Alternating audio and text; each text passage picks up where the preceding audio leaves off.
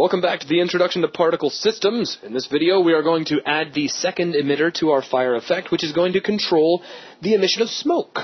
Now, we're not going to create an emitter from scratch. A really cool thing is you can take an existing emitter, duplicate it off, make a few changes, and in a lot of cases get exactly the effect you're looking for. Yeah, it just saves you time. Exactly. So this is what we're going to do here. Let's select our flame emitter, right-click on it. Under the emitter submenu, we'll go down to Duplicate Emitter, and notice it's called Flame Dupe. So first thing you should probably do is change that name. In this case, we'll name it Smoke. Now, the next thing we're going to do is change that material. So let's pop over to the generic browser, back over in the effects package. Yeah, and as a reminder, over on the left-hand side, we're down up under the fire section. So that's right, so we won't find smoke in there. So let's go down under smoke. And what I'm looking for is M Dark Smoke Movement. So we'll close out our generic browser, and I'll apply this. And that looks really cool and freaky. Very volumetric. For those of you that have seen the movie Backdraft, that's kind of what that reminds me of. That's some very serious hot fire. It is a good lots of smoke tied in with it. All right, the first thing I'm going to change, though, is our color over life because, wow. Because if we had a campfire that looked like that, the damage we could do to marshmallows. Yeah, no joke. So let's start off with color over life. I'm going to change our color value to 0.05 by 0.05. Oh, we can stop right there. And 0.05 by 0.05. Make it red. It'd look like the Wicked Witch of the West. Okay, so now, of course, our smoke is a lot darker. It's still got a little bit of color in it, which will lend itself to a nice volumetric look, which is going to be great.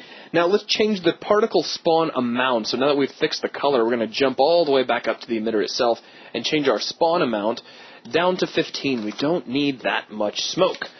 But still, it looks a little bit funny, so let's change our lifespan. This is going to change how long our particles live, which will, if we make them live longer, it's going to push them a little bit higher up into the air. So let's take our max lifetime and set that up to 3 seconds. And you'll start to notice that smoke drifting higher up in the air. I'll zoom out so we can see that a little bit better. Okay, next one. Let's jump down to initial velocity. I don't really have a problem with initial size. I think that's going to work out just fine. So down to initial velocity, we're going to set this. The minimum is going to be negative 15. Negative 15. I'm sorry, whoops. That transpose those numbers. And our maximum is going to, our Z value is going to remain 75. And then our initial velocity up here is going to be 15, 15, and 100. So let's just set these to 15 as well. Okay, next is going to be jump down to our color over life. We already changed the color around, so now it's time to take a look at our alpha. Our smoke is a little bit too opaque. Yeah, a little too dominant. So what we're going to do is change some of the point values that we've already got here. Now what I'm going to do is take my size scale that I've got in my curve editor. We'll remove it. I'm going to take our color over life, and let's send this down to the curve editor so we can see what we're doing. Let's remove out that color over life because we don't need it. We're just focusing on the alpha over life. And what I want to do is take our points that are at 0.25 and 0.75, and I want to bring those down, which we can do numerically, or we can do just by holding down Control and Alt, marquee selecting these two keys, hold the Control key, and just pull these guys down. And let's see, we only really want them to go up to about 25% opacity. And there's 29, which is close enough for government work, if you will. So there we go. We now have our smoke no longer ever making it anywhere near full opacity. Right. And the cool thing about that is we were able to make that change very quickly using the curve editor in an intuitive fashion. All right, so moving on from there, we have our initial location, which I'm going to tweak just a little bit. Let's see. We have 5 by 5 by 0. I think I'm going to push things up a little bit. So let's take our maximum value, and I'll set this to about, let's say 3. So that just means some of our particles for the smoke will be born just a little bit higher. All right, now moving down from here, we have our size scale. This is where our smoke is really going to start behaving like smoke, because something wrong is going on here. By the way, if you're having a hard time seeing the smoke, I guess I should probably make a change to my background color. So you can see that our smoke is kind of turning into little tiny puffs as it goes up. I've never seen smoke do that. No, smoke gets larger and larger and larger. In a way, as it fades out. I kind of wish that it would do that because it'd be less messy, but smoke signals would be a problem. So what we're going to do is make the smoke instead get bigger as it goes up. So let's take a look at our size scale curve. We'll remove our alpha over life curve. I'll send our size scale down here to the curve editor. And again, we're really only concerned with that x curve. So we can see that starting here at 0 at 0.63. We're going to change that. We're going to take our out value and we're going to set that to 0.25. So I'm going to select this guy and just hold down Control and pull him down to 0.25 or something close to it. If I'm off by a little bit, nobody will ever know.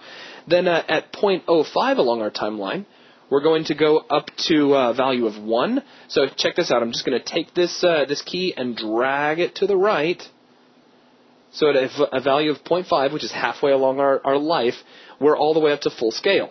Now, our third and final key is saying that at 1, or at our death, we're scaled all the way down to 0. Well, that's no good.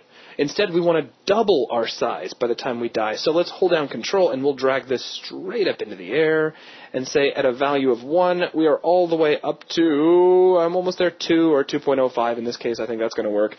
Now, you could probably get away with removing this point. Absolutely. So let's take a look at this guy. We could just come over here, and if we scroll down, he's the centermost point. Let's just contract our points list, re-expand it. We have this point right here in the very middle. Notice his in value is 0.495 and stuff.